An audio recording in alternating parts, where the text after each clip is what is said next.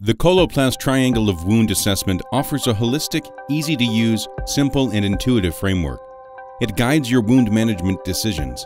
For example, it can help you assess the wound bed and looks at elements like tissue type, exudate, and infection. Then it guides you to look into the periwound skin, examining maceration, excoriation, dry skin, hyperkeratosis, callus, and eczema. Finally, we come to the wound edge, where you need to take into account maceration, dehydration, undermining the thickened or rolled edges. After your assessment of the wound bed, the periwound skin, and the wound edge, you can then easily set management goals for your patient's wounds.